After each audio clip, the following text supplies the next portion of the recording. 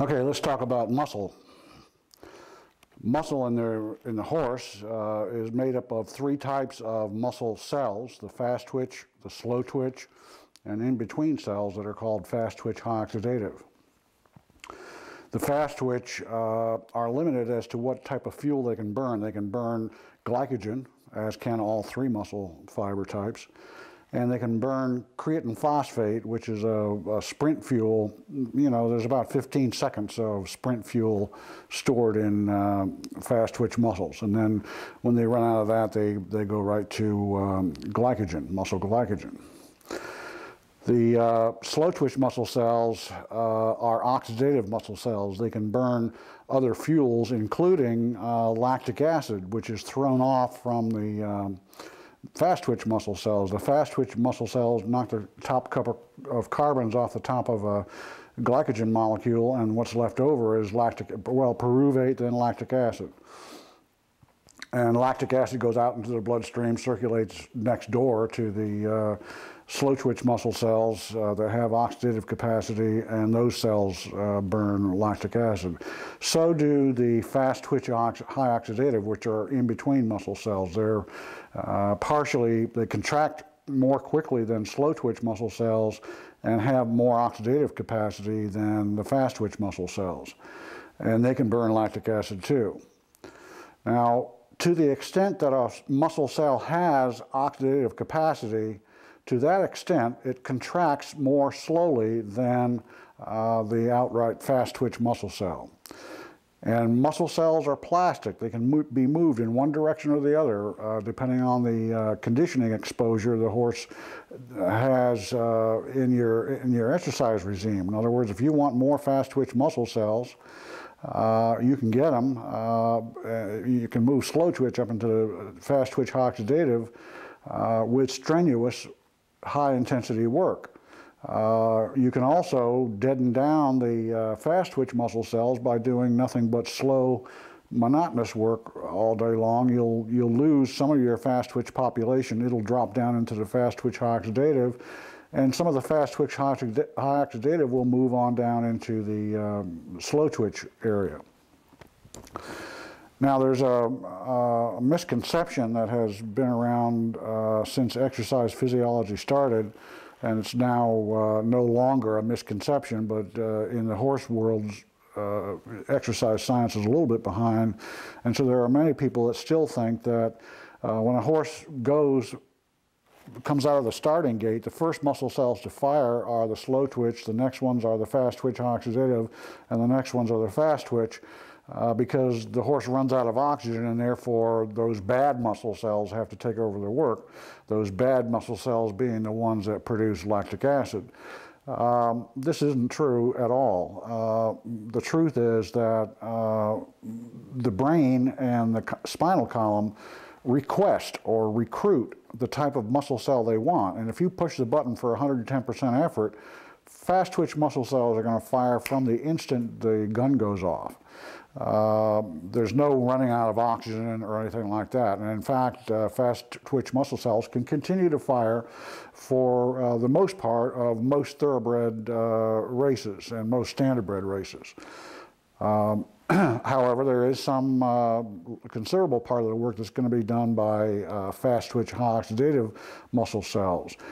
And we want to develop those fast twitch high oxidative cells. The more distance that we're going to take our horse, the more those cells come in handy. For 6 furlongs in a thoroughbred race, it's almost all fast twitch. And for a quarter mile, it's all fast twitch. But for a mile, mile and a half, mile and a quarter, and the same with standardbreds longer than a mile, that FTH, fast twitch high oxidative muscle cell, is going to come in very handy. And what makes it oxidative is that it has little bugs in it called mitochondria. These are about the size of, maybe a little bit bigger than bacteria cells, and they are living organisms that live symbiotically in all mammalian bodies. And they live on lactic acid, for one thing. That's the fuel they use to stay alive. So that when you do exercise that produces a lot of lactic acid, then these mitochondria start to populate the area like flies on sugar. They start to come to that area. And the way you measure the oxidative capacity of a muscle, a group of muscles, is to look at the mitochondria density. How many mitochondria per square inch or per cubic inch? That tells you a lot about how well the horse or the human can use available oxygen, because the mitochondria are the little factories that process the whole oxidative pathway of energy burning. Without the mitochondria, you don't get oxidative energy burning at all. Now, oxidative energy burning allows not only lactic acid to be burned, but it also allows fat to be burned. So in a long race, like an endurance race, fat's going to be an important component of the energy supply. You don't want it to be the dominant component of the energy supply, because then the horse will go slow. Fat is diesel. I've explained this on another tape here, but you don't want your muscle cells living on fat. You want them to be able to use fat as a secondary fuel to glycogen. Glycogen is the first fuel, the most important fuel.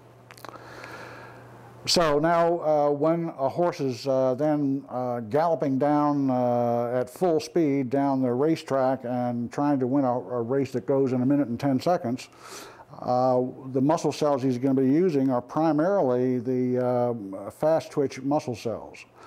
And those muscle cells are going to throw off lactic acid. Now, another misconception is that lactic acid is what stops athletes from performing. In other words, you lift a weight more and more and more, and pretty soon you get tired, and pretty soon you just can't lift it anymore. That's it. That's all you've got.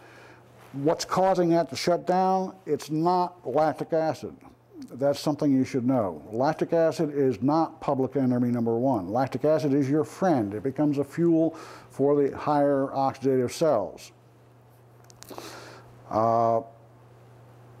This has been learned recently in human exercise science. It still hasn't got through the equine exercise science. Everybody graduated, I guess, before these papers came out. But basically, lactic acid is a beneficial chemical. It's beneficial within the muscle as a buffer, and without the muscle as a fuel.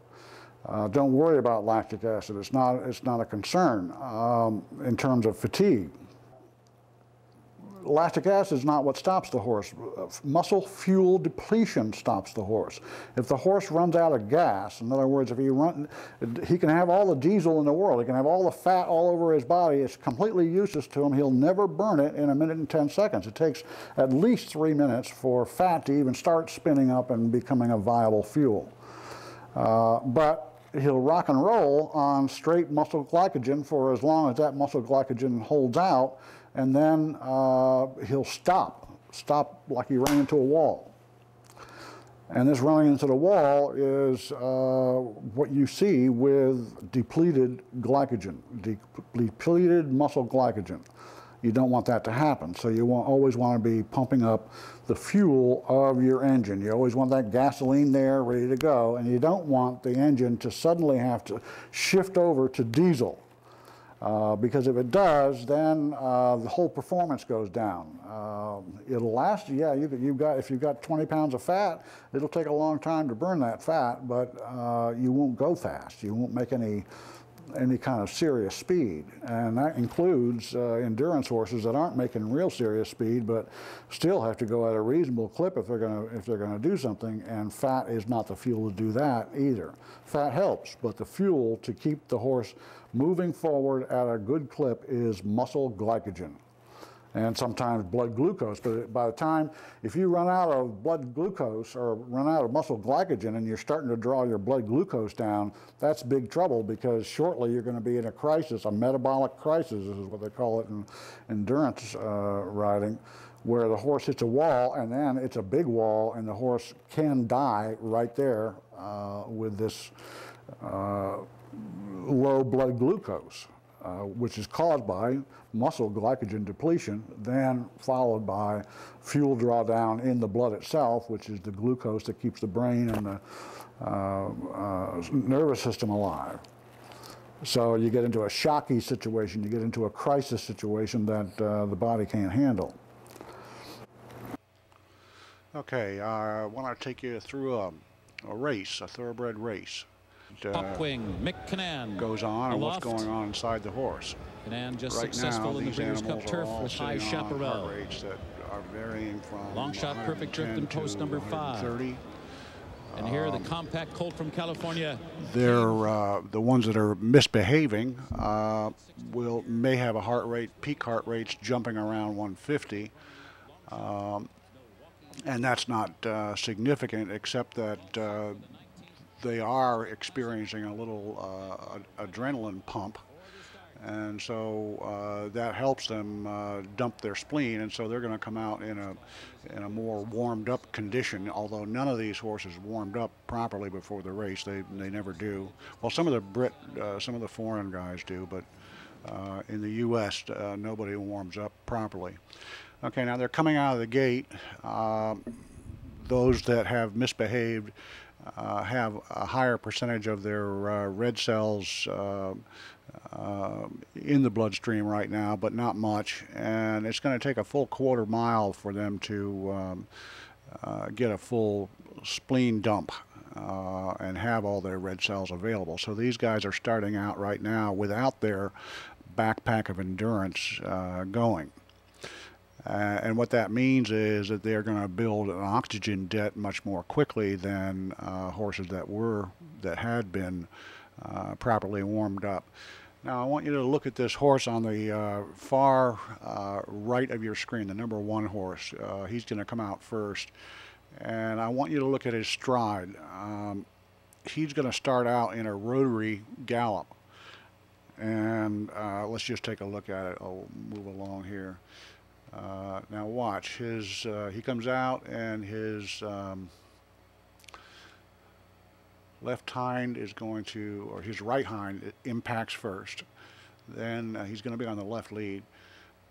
Well, he's not going to be on the left lead. He's going to be in a rotary gallop. Watch. Okay, that was right left, and now his left leg impacts, and then now his right. And so it goes right, left, left, right. That's a rotary gallop. Here it comes again. There's the right, there's the left hinds, and then the left 4 and the right 4. Now, look at the left hind and the left 4. Those two in the rotary gallop want to interfere. And you hear of a lot of horses stumbling as they come out of the starting gate. Legs want to interfere, and the horse can come down on that foreleg with the hind leg that's coming forward and the foreleg's going backward. This is the only circumstance where a thoroughbred can interfere, is when it's in a rotary gallop. And it occurs not only in the coming out of the starting gate, but also in one stride during every lead change.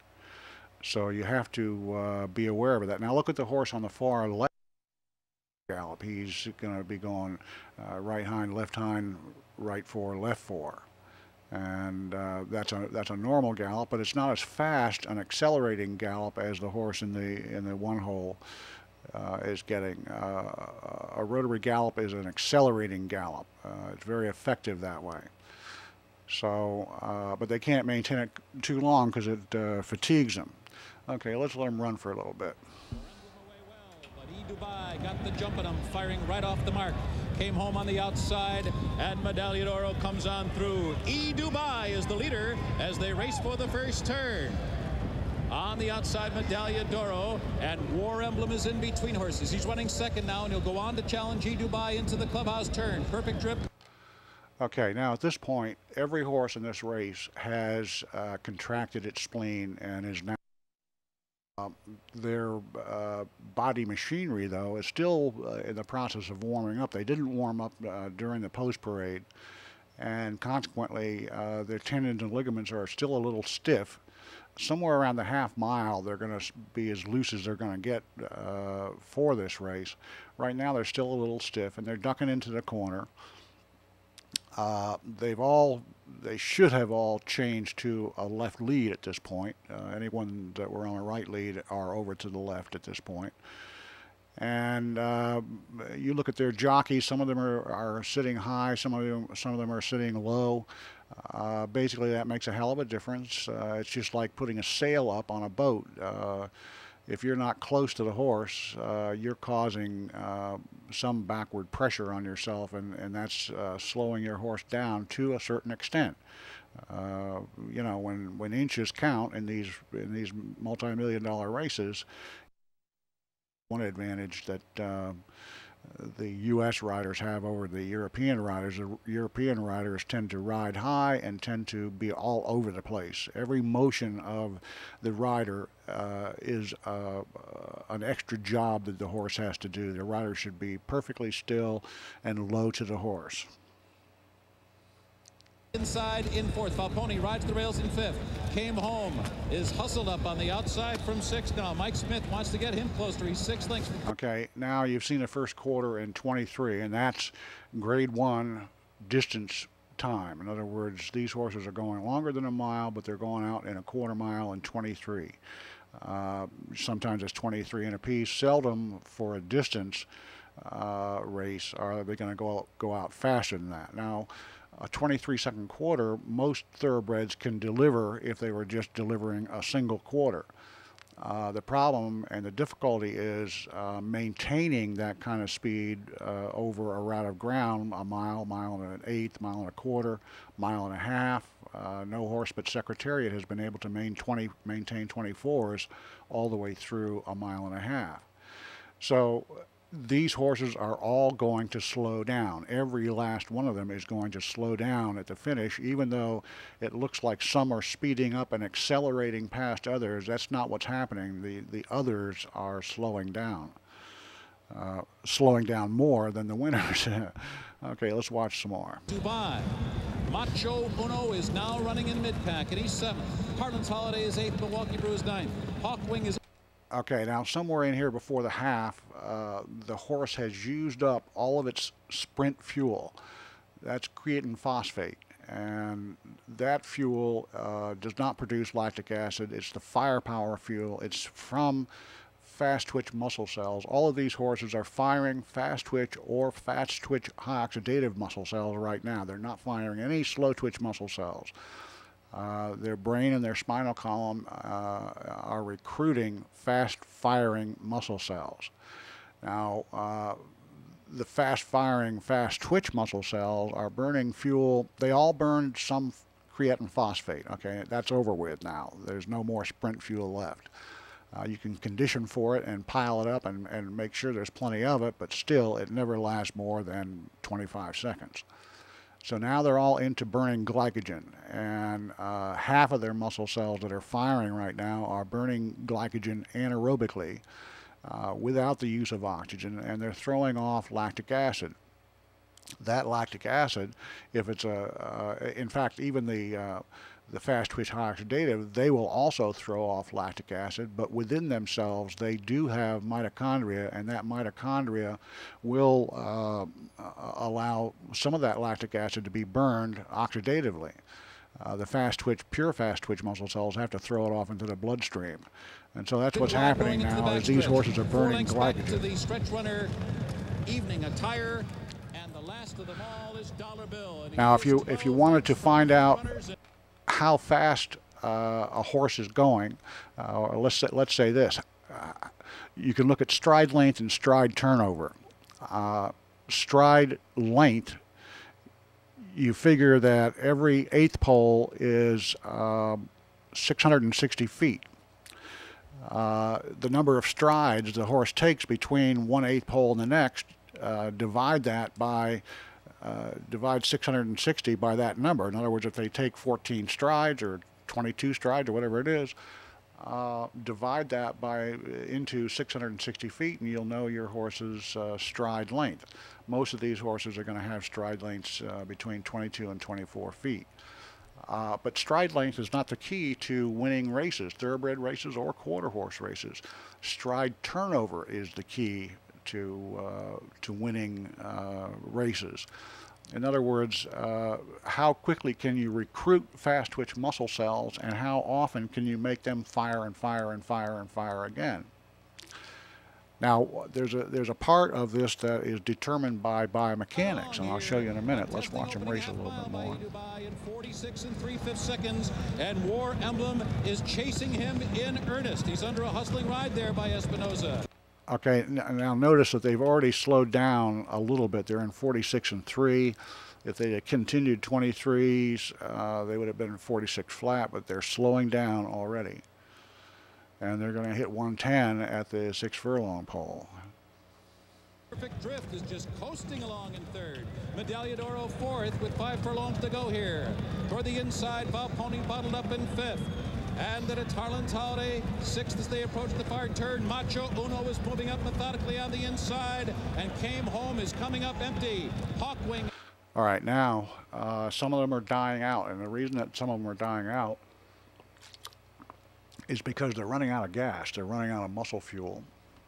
The reason horses slow down is because those fast twitch muscle cells, which contain glycogen, are being depleted of that glycogen, and as they become depleted, they have those individual cells stop firing, and therefore there's less power. In other words, power comes from how many muscle cells are recruited and actually do work at one split second worth of time.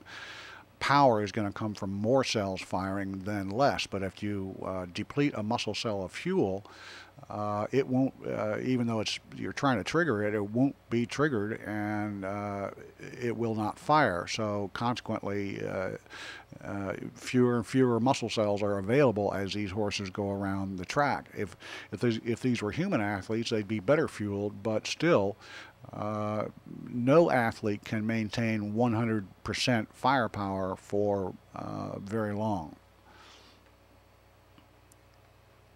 Beginning to circle horses on the far outside. Hawkwing's in here. So too is Milwaukee Brew. Rounding the far turn, and the Derby winner's in front. War Emblem has taken over, but Medaglia d'Oro is right there as throat latch, and Valponi. Okay, now let's talk about strides for a minute. Stride rate, the frequency of the stride, is what is going to win races. And one of the things that makes for a slow stride is those forefeet shod with low angles, long toes, and toe grabs. That keeps the front foot on the ground for longer than you want it to be on the ground, and slows the whole breakover of the front. When the front doesn't break over, the hind cannot reach up and grab ground, and that's what the hind are doing right here. The hinds are reaching up and grabbing a piece of ground once the forelegs get out of the way. Watch the inside horse there.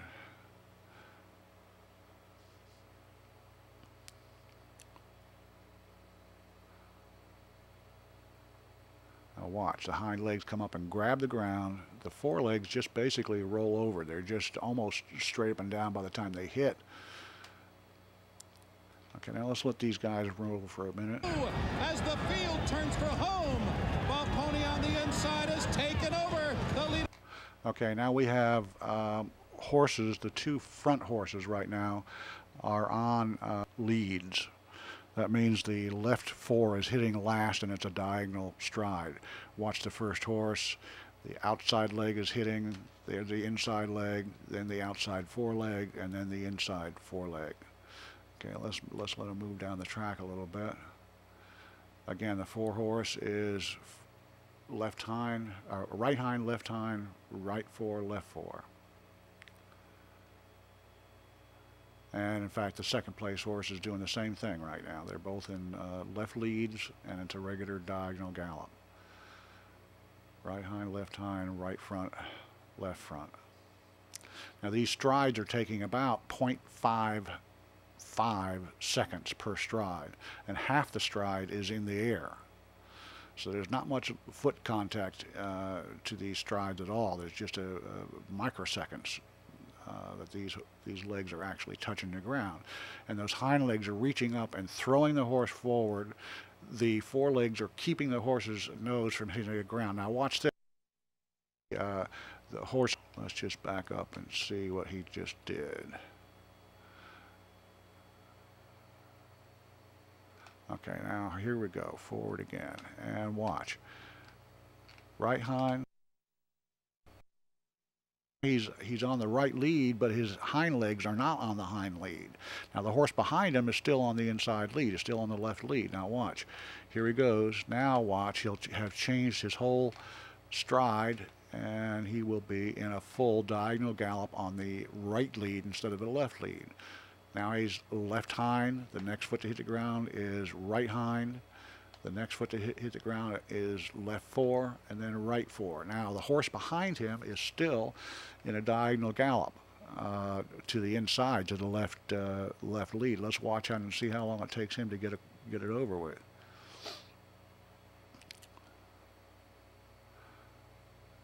And here he goes. He's outside, inside.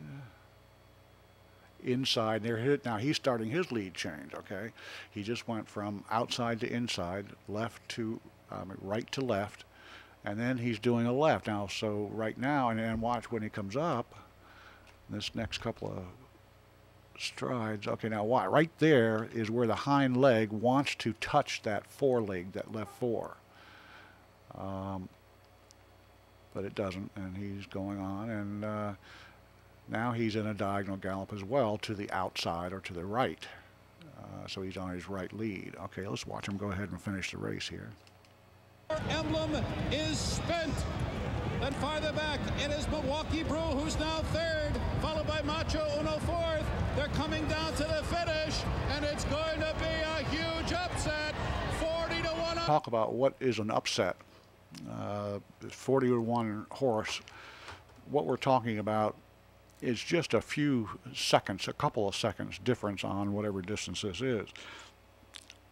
A thoroughbred that races a mile and 137 is a $30,000 claimer at best, if he does a consistent 137 mile. But a thoroughbred who races a mile and 133 is Breeders' Cup material, and can win a Breeders' Cup in 135. If he has 133 capability, he's a multi-million-dollar winner, as well as being a multi-million-dollar breeding stock later on. So the difference between these horses right now is minuscule. There's not much difference, and we can make this difference up just by glycogen loading. We feed these horses 4 days coming up to a race. We feed them extra glycogen producing sugars and chromium, and get that extra muscle fuel stuck away in the muscles. And those horses that are back wouldn't be back. They wouldn't be slowing down like they are if they had glycogen loaded. They'd be up there competing with this horse. And this horse would, of course, be even faster if he had been loaded. Glycogen loading prevents the horses from slowing down at the end of a race. That's the whole purpose of it. But right now, all three of these horses are suffering from severe glycogen depletion. Their strides all have slowed up. The front horse's stride has slowed up less than the other two, but all of their strides have slowed, and they're going much slower than when they were running that first quarter. He scores in the class. Is horses that have crossed the finish line. As they crossed the finish line, their heart rates were hitting 240, 238, maybe 233, maybe as low as 222. And now their hearts will start to relax, and they'll go back. And if you wanted to actually, unfortunately, the racing officials think a heart rate monitor is an electrical device, and they won't ever let you wear a heart rate monitor on the in a race. They'll let you wear cameras, but they won't let you wear a heart rate monitor. And you should, because you should know how fast your horse is recovering from a given, this is the ultimate in exertion. You should be able to wear a heart rate monitor and find out how your horse is recovering, how high the heart rate revved during that race. All the things you really need to know, but you can't know because of rules and regulations that are from the 16th century. Medaglia d'Oro finishing in second with the photo finish there with Milwaukee Brew. Valponi and Jose Santos. Now, the fact that a 40-to-1 horse wins the Breeders' Cup should tell you something. And what it does tell you is that nobody knows, including the trainers, including the riders, nobody knows what today's horse is going to deliver. You have a pretty good hint. You know, if you've got a horse that has delivered 107s every workout of his life, then you know he's a pretty damn fast horse, and it's going to take a hell of a horse to beat him. But nobody knows exercise physiology who's training these horses, and consequently they can't predict. A lot of these horses are running at this distance for the first time. In the Kentucky Derby, certainly they're running 1.25 miles for the very first time they ever saw that distance. It'll be in the Kentucky Derby, and that's unfortunate because you can't predict anything. You can't. You know, you're driving $1 million machine, and you don't know whether you're going to run out of gas or not. So that's your typical thoroughbred race. These horses, all of them, not missing one of them, have been galloping about 1.5 miles a day, maybe exotically 2 miles a day. Once every 5 days, they're doing a breeze that might last a minute. Sometimes it won't last a minute. And the rest of the days they're doing slow work, but to the tune of 1.5 miles.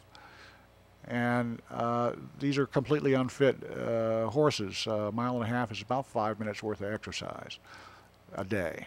So that's what you can expect from 5 minutes worth of exercise. You can expect no world records breaking. Everybody trains the same way. You know, if somebody trained different, that would be a whole different ballgame. But everybody on the racetrack trains the same way. They look and see what D. Wayne Lucas does, and they do that. Sometimes they don't do what D. Wayne Lucas does because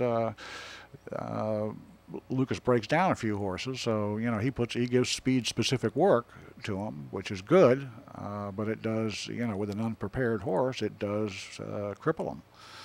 And some of them can't afford to cripple horses, so they'll breeze slower than D. Wayne, but then they won't compete in the Breeders' Cup because they're just working at a lower level.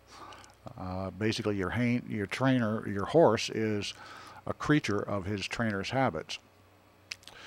So anyway, that's what a thoroughbred race looks like. These horses are coming down now. This horse's heart rate's probably down at 180 right now. Pony was trying to find his way throughout the year on the turf. Should he go long? Should he go trying to short? find himself. Nobody knows what he can do. And this again is one for the old school. All right, nice shot of these horses coming through with the orange sleeves. You see him coming through there turn. on the rail, taking over from War Emblem I don't and need to Medallia listen to d'Or. her.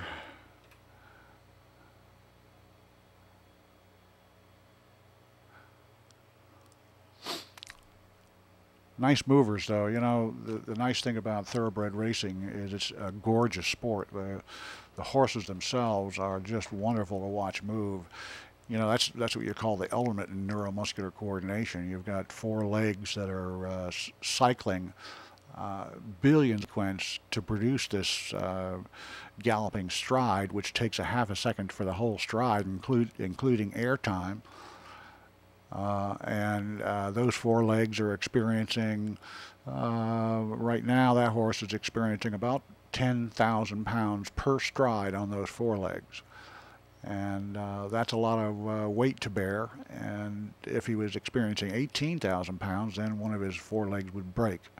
And that happens enough so that we, you know, have to be aware of that. Anyway, that's what a thoroughbred race looks like. Another component of building equine athletes is the sports medicine side. And by sports medicine, mainly we're talking about injuries, avoiding them, diagnosing them when they do occur, and then healing them.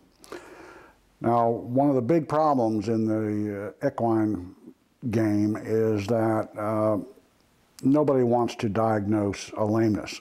The horse can't talk to you, so you're stuck with actually having to diagnose. And it costs money to diagnose. You have to have x-rays, you have to have ultrasound sector scans, sometimes you have to have scintigraphy done. You know, you really have to search around until you find the location that is the problem.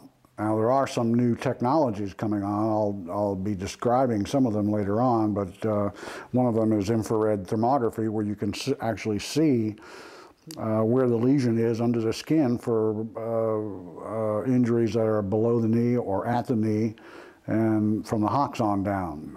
You can see injuries in the feet, you can see them in the ankles, the knees, the hocks. Sometimes you can see them in the stifles. You can see them along the backbone.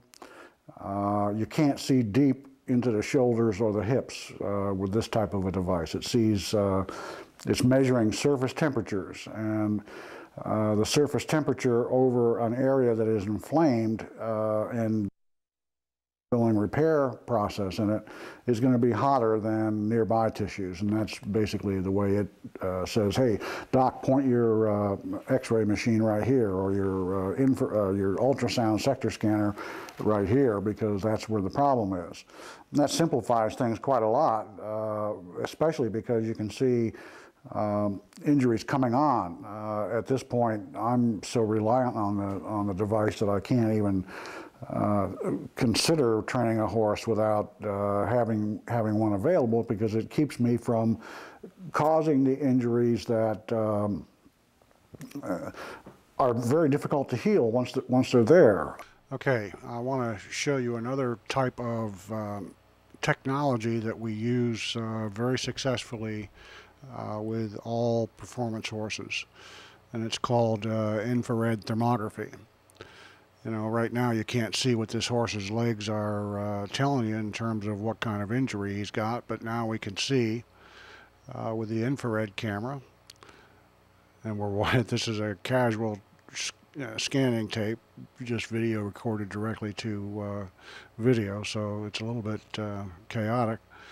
But you can see right away, you can clearly see that this horse has got a left front tendon giving him a problem.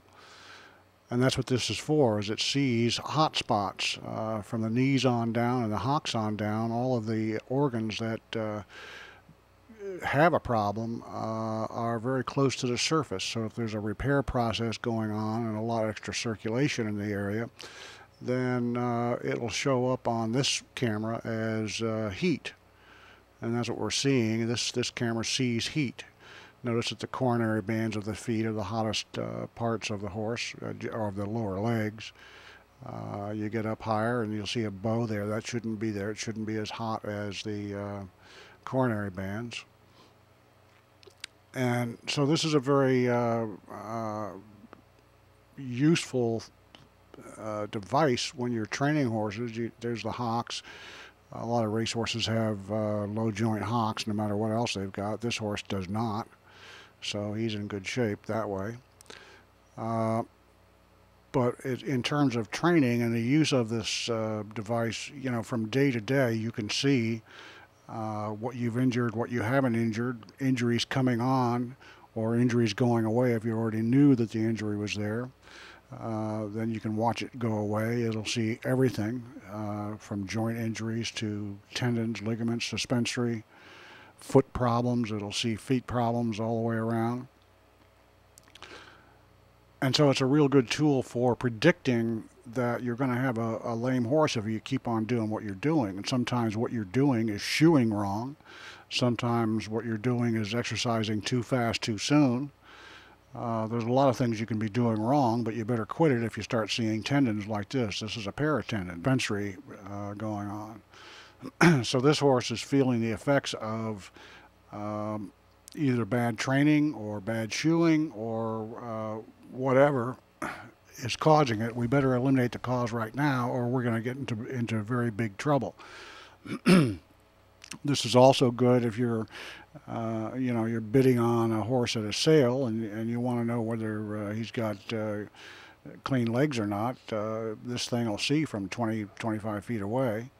We're about 5 feet away here, and you can actually buy telephoto lenses for them. If you get real serious, you can buy telephoto lenses for these cameras. They're not cheap. The one I'm using right here is a Fleur E-Systems camera that sells for $12,500, and the extra lenses sell for about $3,500. So they're not cheap. But believe me, if you have one horse in your barn worth $12,500 horse. You can see the problems 2 weeks to 3 weeks, sometimes a month before they actually become a critical problem. Now we're looking up in the body of the horse and the shoulders and the neck,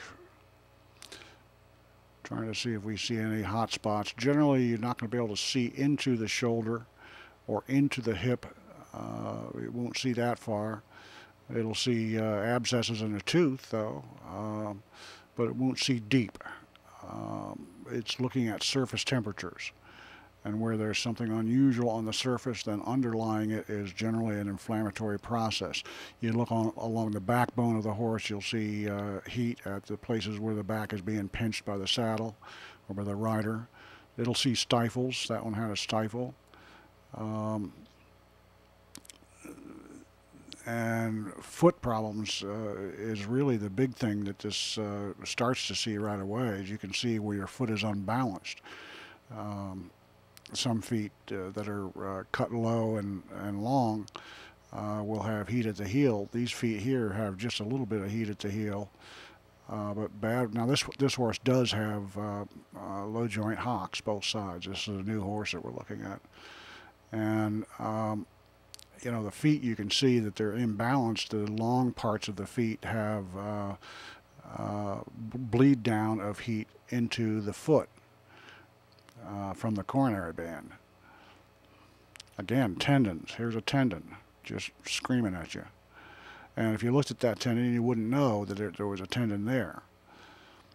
These are good-looking feet here from the front.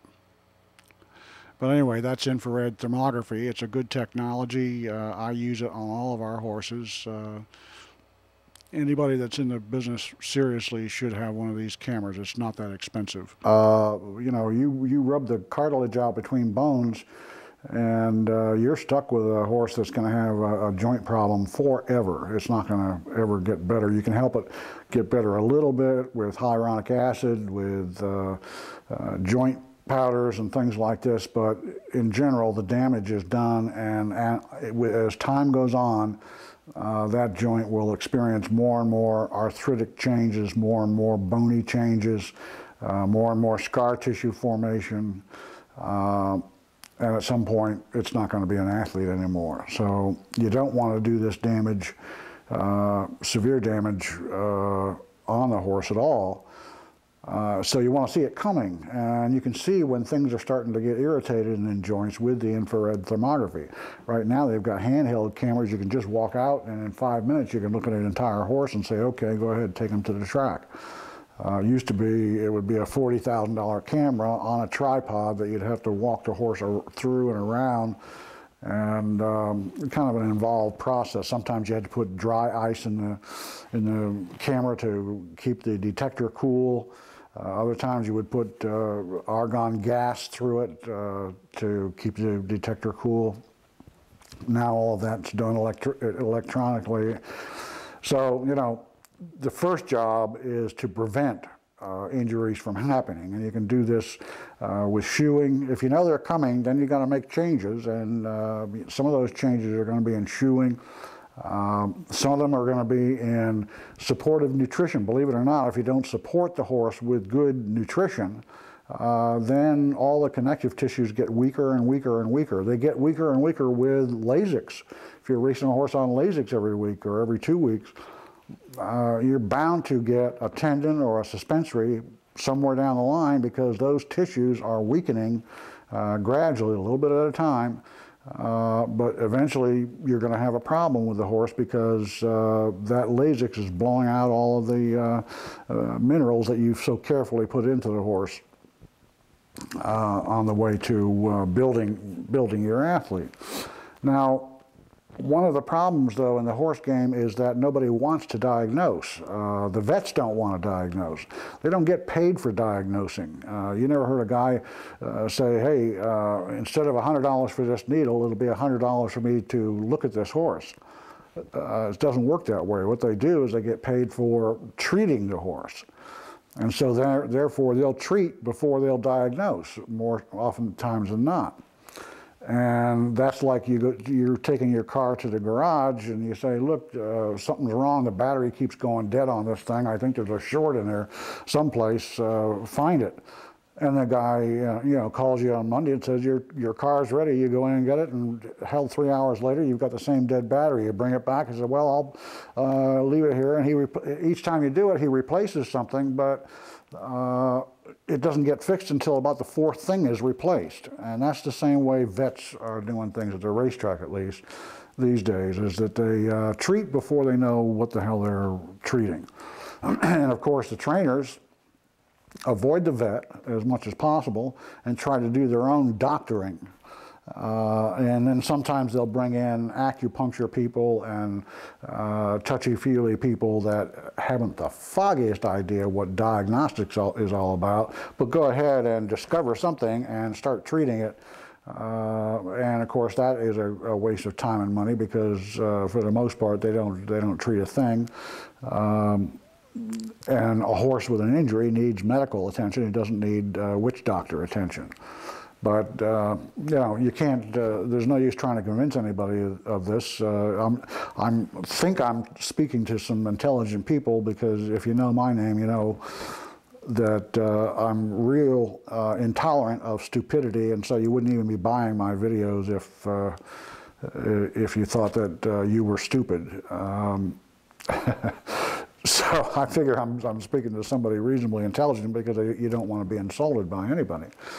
And I will happily insult any witch doctor I encounter. And some of them are veterinarians. You know how difficult it is to get a veterinarian to bother to take the x-ray machine out of the back of his truck.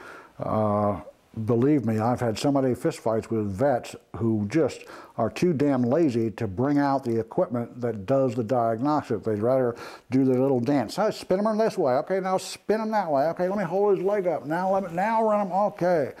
I mean, that's 16th century dentistry that they're practicing there. It has nothing to do with diagnostics. So what you really want to do is, when you know you have a problem, you don't want to stop diagnosing until you know what that problem is. And if you don't know for certain what that problem is, then it's always up for grabs. You can start eliminating possibilities. You know, if you got sore muscles, you might think, well, maybe this horse is tying up. If so, then pull the blood and see. And if he's got high muscle enzymes, hey, the possibility just went up about 100%. So, you know, you can make guesses and then test for them. Sometimes testing for like EPM, you know, see a horse looks like he's got the wobbles, okay, with EPM. And sometimes the test is the medication, and in this case it probably is, because you can do a test and you'll have more horses test positive that are not affected by EPM. They've been exposed to it, but are not, don't have the parasites alive and doing them problems. The best way to test for EPM is just to go ahead and give the medicine and save yourself the $600 that it takes to get a spinal tap analyzed. Just go ahead and give the medicine. If it improves, that's what it was. And don't be afraid to do those things if you have no other way to diagnose. Go ahead. For example, diagnostics in the vet, some of the best diagnostics is injecting and blocking a certain area, and then injecting a little higher and blocking that area, and injecting a little higher and blocking that area, until you find at least the level, you know, the leg that it's in and the level of the leg. It's from the ankle on down, or it's from the foot on down, or it's from the knee on down. And if you've already blocked out the foot and the ankle, and then you still got a lame horse and you block the knee, well, then it's between the knee and the horse walks fine. Then it's between the knee and the ankle. Okay, that can be splint, it could be knee, it could be cannon bone, shin bucks, or a fracture. You know, and all of these things can be blocked out as a test for what is right and what is wrong about that leg. Again, the infrared, though, gets you right to the place. It says, oh, right over here, doc, take a picture of that. You know, your job as an owner is to insist that you know what is wrong with the horse. If there is something wrong, then, and you need to know that there is something wrong, and sometimes that's covered up as well. The occasional corticosteroid injection makes that leg look real pretty in the morning when you show up to see the horse move, and the horse doesn't feel a damn thing with the corticosteroid in the joint. So he feels pretty good and everything looks fine. You walk away and a week later you get a telephone call saying, now we had a scratch, he's a little bit off in his right front. Well, again, all I can say to the owner of a racehorse is that it's your job, your absolute responsibility to take care of your own investment. Nobody else gives a damn about it but you.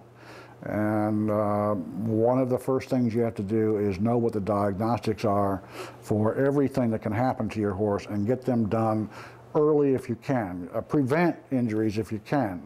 And again, every owner that these little handheld cameras are $12,500. Hey, if you've got a horse that's worth $12,500, you need one of those cameras because they'll tell you right away before the horse gets seriously injured that 2 weeks from now, this horse is going to bow that left front tendon. That's what it says. That's how good it is. And you need to know how to do this thing. And you can do it yourself. You can carry it around in your back pocket almost and pull it out and look at your horse's legs. The guy says, what are you looking at? And you say, it's none of your damn business. And let him worry about his business and you can worry about your business. That's the way I'd play it, but I'm a kind of a nasty fella. I don't put up with too much bullshit.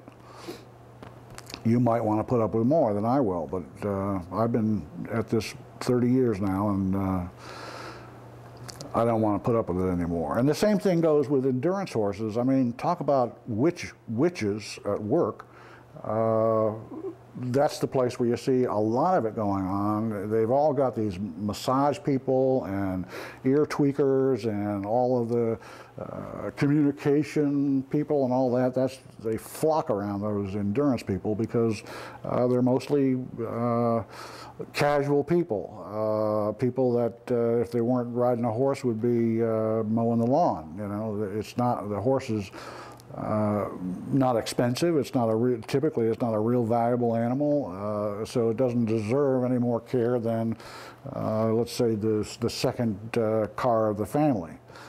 And so when something goes wrong, they look to save a couple dollars by having a witch come in instead of having a vet come in to take a look. Fine, but those people, those are the ones we're out to beat. Those are the ones that make winning fun. For every loser, for every winner, we have to have 10 losers. And I'm real glad to have those people out there, but not you and not me. We've got to know, and we've got to be serious about this, or there's no use playing. Games are for winning. They're not for being there. They're for winning. And a lot of the philosophy of American endurance, one of the reasons why American endurance horses don't win any place anymore is that the whole philosophy here has turned screaming liberal. Everybody can win. Everybody wins. You go out and you show up and you've already automatically won. Or if you actually finish a race, you'll kill a horse. Many of them will kill a horse trying to finish a race. I mean, a horse that doesn't even belong in a 100-miler, they go out and walk it 100 miles and it falls over dead. But they do it because they want to have finished, because that's success. Doesn't mean they have to finish first or anything. They can bring a fat pig of a horse in with no feet and barefoot and drag him around 100 miles and think they're successful. I don't. I think that you get into sport to be as good as you can be, and make your athlete as good as he can be. So you condition the daylights out of them, but as you do it, you have to protect your investment. And believe me, my time is valuable. I don't know what your time is worth, but my time is valuable. I don't want to spend time 6 months on a horse just to, within a 5-second period of time, cripple them for life. it doesn't make economic sense. It's not logical. It's not reasonable to do that. And now for some it's very reasonable. Oh, gee, he went lame on me. Well, what do you mean? You went lame on him. You weren't watching. You can see almost every injury that occurs in a horse is cumulative. A bowed tendon is cumulative. It started 2 months ago, and it's been coming on, coming on. A fracture started a while back, and it's been coming on, coming on. Very seldom do you have a horse take a real serious misstep and snap a leg off. Instead, something has weakened the area prior to this catastrophic injury, and with the whole leg letting go, or with just a bow, or just a cracked sesamoid, or a fractured cannon bone, or a chipped knee. These things are visible months before they happen with thermography. Okay, this time we want to count the strides that this horse is taking for 1/8 of a mile. Let's just see what we get. We'll let him go, and then we'll slow it down right here, and shortly we'll come up on a pole, and there it is. 1, 2, 3, 4, 5, 6, 7, 8, 9, 10, 11, 12, 13, 14, 15, 16, 17, 18, 19, 20, 21, 22, 23, 24, 25, 26, 26 strides. Let's stop it right here a second.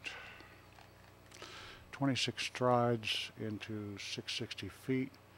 660 divided by 26 is a 25.38 stride length for that individual horse. Okay, now here's a quarter horse race.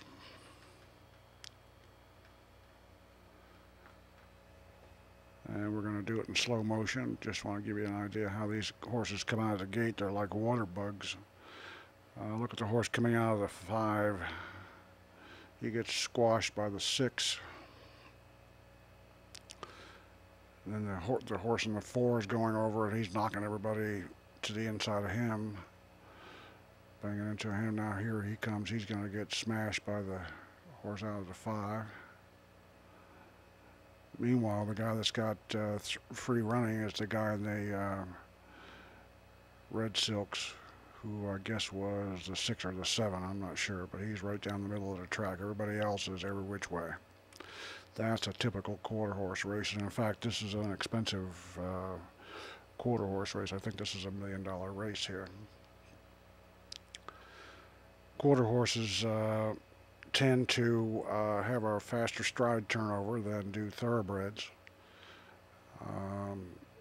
and much faster than do Arabians. They also tend to come out of the gate with a rotary gallop and maintain that rotary gallop for a good piece. We'll show you that rotary on one of these here in a minute.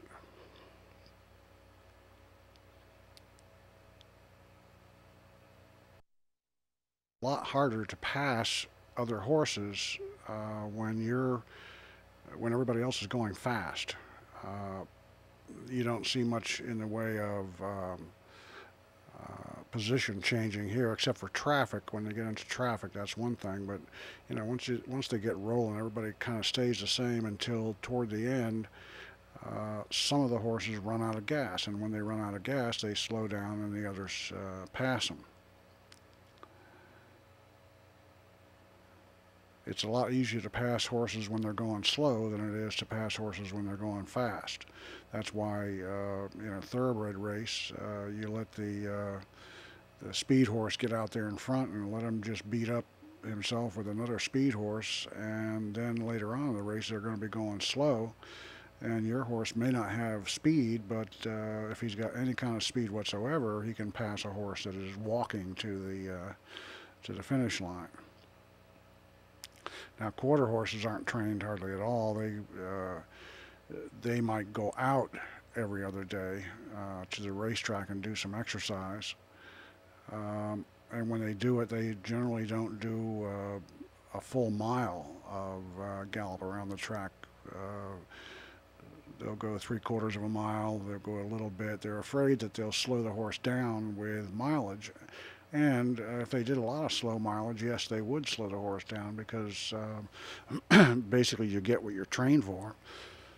And if you don't have a lot of volume going into speed work, then when you go back and try to train for speed, if that's just a small part of your exercise game plan, then you don't, you're training the horse to go slow rather than fast,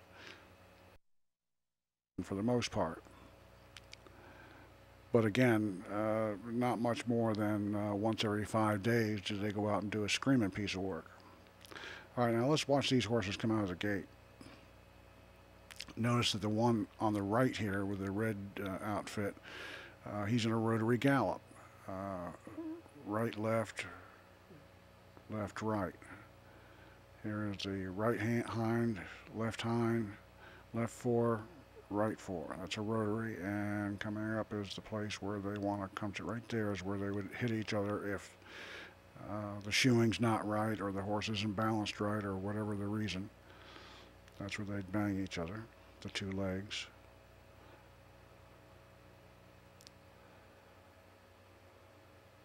Still in the rotary gallop. Still in the rotary gallop.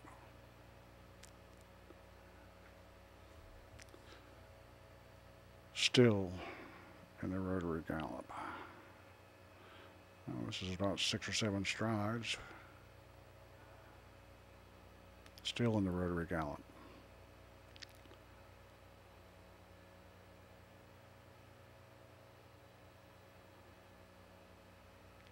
Back him up a little bit. I think he might have just changed strides there. Outside, inside. Inside, outside. Inside, outside. Inside, outside. Okay, now right there was his lead change. And so he didn't have to take 2 strides to get into a diagonal gallop. He was already in a rotary right lead.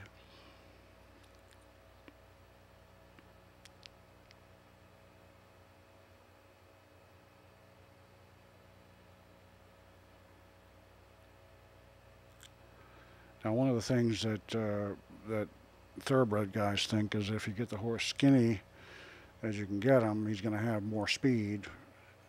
That's not true. These horses are fat, a lot of firepower, a lot of muscle there, and actually these horses can stay too if they were going a little bit slower. Now here's a group of Arabian racehorses. I want you to look at the splits on these horses.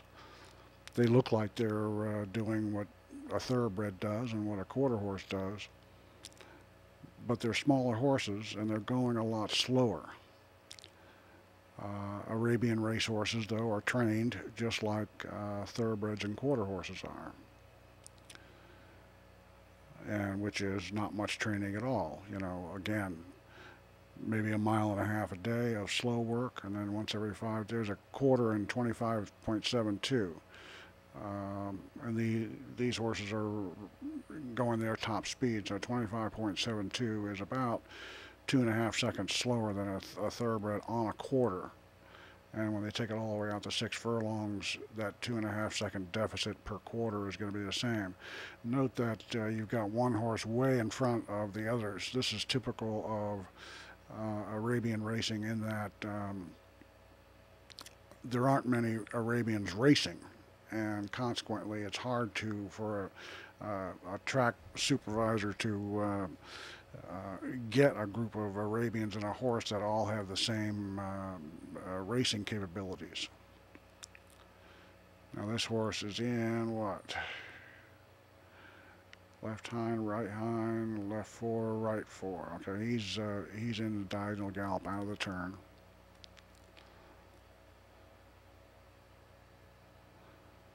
The gaits are the same for thoroughbreds, quarter horses, and Arabian, and any other horse that's galloping in an event, whether it's an endurance horse or a flat racer.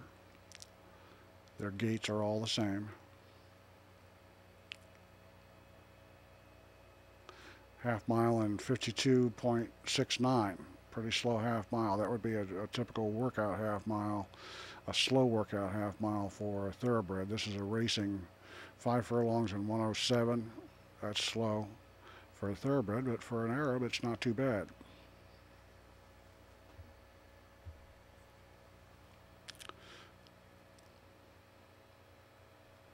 $122 for 6 furlongs. This is Los Alamitos. You see a lot of quarter horses and Arabs and thoroughbreds racing together, again, because it's hard to fill a card at a cheaper track. There's a horse that's getting warmed up. This happens quite a bit. Now, what happens to this horse is he's going down the track, and unfortunately in this case they're not going to pick him up soon enough, and so he'll be scratched. But a horse that gets away like this and then gets caught by the redcoats and brought back generally has an advantage because he's dumped his spleen. Once you diagnose and you know what you're dealing with, then you've got to figure out ways to heal the injuries. With buck shins and splints, basically there's no way to put sauces on them and make them heal fast. They will heal on their own in about 35 to 40 days of active recovery. So if you're moving the horse every day, just move him easy so he doesn't nod. If he's nodding, then you have to wait until he stops nodding before you start putting him under saddle.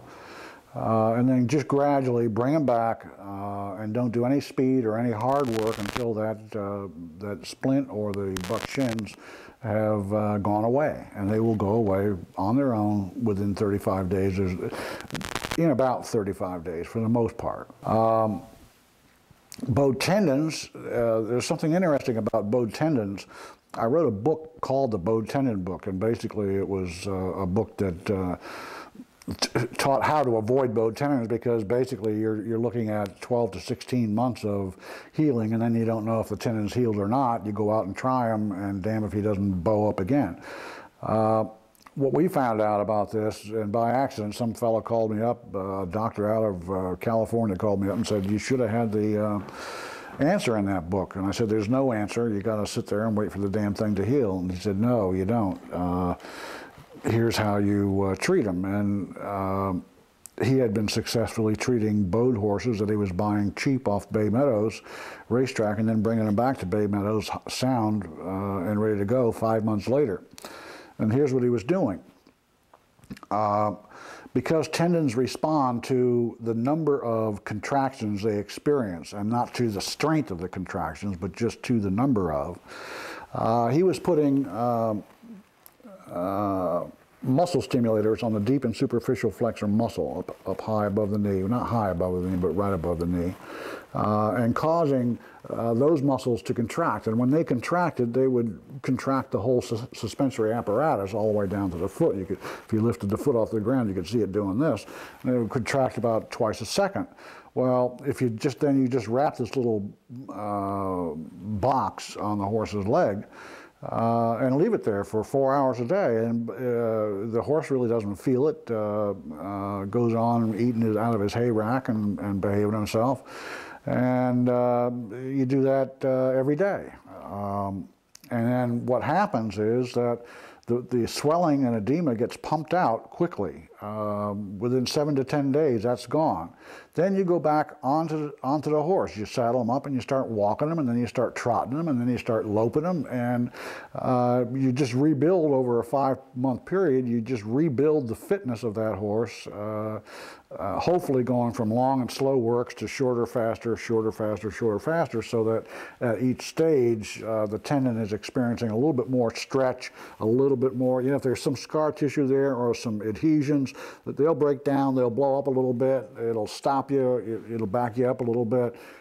It's give and take sometimes, especially if you've let it go for a while and there is scar tissue there. But basically what happens is that within 5 months you've got a brand new tendon, and you go out and race and don't worry about that leg, you worry about the other leg that hasn't been treated, because if you've got the same situation that caused the first bow, you'll get another one. And it'll probably be on the other leg, because this one's pretty strong right now. That's the other thing. When as you're healing the injury, you're also eliminating the cause, and you've got to think long and hard about what the cause is. We've talked about shoeing, but again, the long toe, low heel shoeing, that's a lot of the cause of all the soft tissue injuries that occur in the front leg behind the cannon bone. The tendons, the suspensory, sesamoid problems, sometimes knee chips, sometimes ankle chips. A lot of that stuff comes from real bad shoeing, low angles, toe grabs, that kind of stuff. Some of it comes from bad training surfaces. You know, you don't take a $100,000 horse and train him on a half-mile bull ring. You can do that with standardbreds if the track is banked, but if the track isn't banked, you can't even do it with standardbreds. Because you'll hurt them, and you know, it may not be a $100,000 horse you've got, but I'll tell you what, by the time you get through this horse, you'll have $100,000 worth of time, effort, blood, sweat, and tears, plus feeding and upkeep and the cost of the horse to start with. So it's a serious investment, whether it's time or it's cash dollars. So make sure you're training on a surface that accommodates the kind of exercise that you have to do. Even with endurance, even though endurance horses are going to have to go over rocky terrain and climb vertical hills, you don't want to be doing a lot of practice like that. That might be something you do on a day off, just get some agility into the horse. But on your real conditioning days, you better have a surface that's reasonably kind, because you're going to be doing an awful lot of work. And you don't want something that every 15 steps the horse steps on a stone and it goes up into his sole, and then you've got a bruise to deal with for the next week. Then you don't get anything done. It's the same with buck shins. You don't want to cause buck shins, and you do cause them, because if you cause buck shins, then all the time you've put in up to the time that you've got the buck shins is wasted, because you've got to take 2 or 3, you know, a month or 2, or turn the horse out, or whatever you know, fire them, blister them. You do all those things, and that makes you turn them out for a while. And so you lose the fitness that you've built unnecessarily, because you can avoid buck shins entirely. And the way to avoid buck shins is not to do speed all of a sudden, not to bring the horse to speed quickly. Peel the speed off the horse like you're peeling an onion. Slice by slice by slice, you're taking away more seconds off that mile time, then later more seconds off that 3/4 time, then later more seconds off that 5/8 time, long and slow to short and fast. Don't go short and fast and try to stagger into longer exercises. It's just the absolute wrong way to go. Sometimes I think that if you go to the racetrack and you do things precisely the opposite of what everybody else is doing, you'll beat the daylights out of them, because they're doing almost everything wrong. And if you're a track guy, you know, if you've bought this tape, you've got to be intelligent. You've got to know that they're doing things wrong. You've got to know that if you're doing the same things they are, that you're doing them wrong. That's just the truth. Now, if your owner is giving you this tape to have you, hey, listen to this crazy guy, he's got some real good ideas, and you get this videotape and you're watching me tell you that you don't know what the hell you're doing, That can be aggravating. I know it can be aggravating. I've had people tell me that I don't know what the hell I'm doing. So, you know, and there were times when I didn't know what the hell I was doing. I mean, every expert has to make 3,000 mistakes. If you haven't made your 3,000 mistakes, you're not an expert. I don't care. Mistakes teach you. Doing everything right the first go doesn't teach you a damn thing. You just blunder into that. Getting a top racehorse all of a sudden dropped on your head, that doesn't make you a horseman. Anybody can take a top horse that can't be hurt, no matter what the hell you do to them, and it can go faster than Secretariat. Well, hey, your game is made, and if you do that, then you're going to have 100 owners knocking on your door with 300 horses for you to train. You're made. Good. Okay. See you later. You don't need me. I'm talking to the guys that have to work for a living and haven't got lucky yet. And I'm talking to guys who want to make their luck happen, because in general, luck does get made. Luck isn't born for the most part. And racehorses aren't born. Racehorses are made. Believe it or not, they are. You know, the way it's done at the racetrack, yeah, pedigree really counts, because there's no training being done, or what training there is being done, it's being done all the same way. So that variable is static, and so the only variable that there is pedigree. That goes up and down. There's a little bit of vet care over here, but that variable also is the same with everybody. They all stick needles into them every chance they get, so the playing field is even that way. Now, if you do something different in training, you upset the playing field, especially if you do it right. Then you bring yourself to this level, and maybe your pedigree is here, but your training is here, and that brings your horse up to here. And that could be a 135 mile. There's in a thoroughbred, there's 4 seconds difference between a $30,000 horse and a $30 million horse. 137 to 134, 136 to 133. That's 3 seconds. 132. If you got a consistent 132 horse, hey, you got the world by the tail. And I'm telling you that human athletes every year improve that much every season.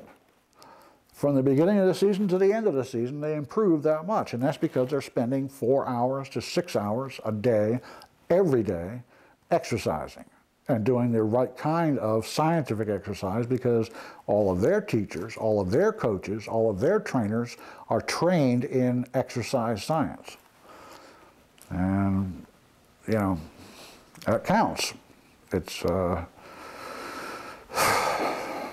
It's what this game is about. We're dealing with athletes. You can't get around that. We're not dealing with unicorns. We're not dealing with horses that come in flying on wings and sit down next to us and talk to us. Mr. Ed doesn't exist. Okay? We're dealing with blood and flesh and bone. And it operates just like my blood and flesh and bone. It operates just like your dog's blood, flesh, and bone. You know, it's all the same stuff. And in humans, we know how it really works for athletics. All you have to do is read some human exercise books, and you'll start to understand that, boy, these people really know what they're talking about. And if you understand that all of that same stuff applies to your horse, then you'll get the picture. It's a big picture. It's a wonderful big picture of opportunity for somebody who does have the brain power and the will and the courage to do something different than every other guy on the shed row is doing. It takes courage to do that.